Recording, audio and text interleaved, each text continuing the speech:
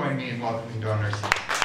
Looking at the obstacles he had to overcome, Don Narcisse probably should have never been a professional football player, let alone a CFL Hall of Famer for the Rough Riders.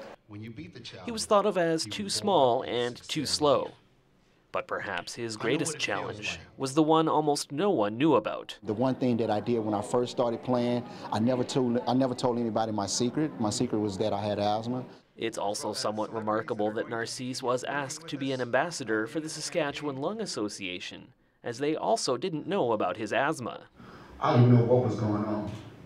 And I started looking at my mom, and I started looking at her, and I'm like, man, this is serious. As he emotionally recounted the story of going to the emergency room as an 8-year-old, Lori Kleiber of the association, who has 2 daughters with the disease, could identify. When he was telling his story, as being a youth and how his mom reacted to him having asthma, I can completely relate to that, how you sort of have that fear until you understand that asthma can be managed and controlled, and really it doesn't limit you from doing anything, and Don's a perfect example of that. I tell kids every day is this is the quote I always give kids: hard work beats talent when talent doesn't work hard.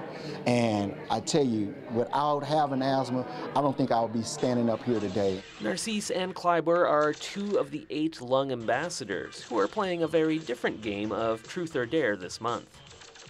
The campaign challenges participants to either tell the truth by sharing a lung health story or daring to record themselves doing Don's famous touchdown dance.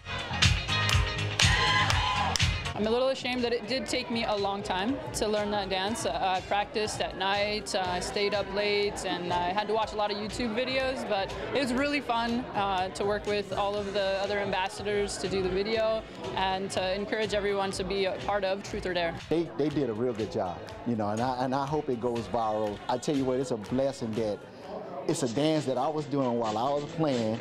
I was at home looking in the mirror, practicing. Now all of a sudden, it's turning out to help raise money for the Lung Association. It's just amazing. For more information on how you can help the Lung Association by playing Truth or Dare as part of Lung Health Month, visit td4lungs.ca.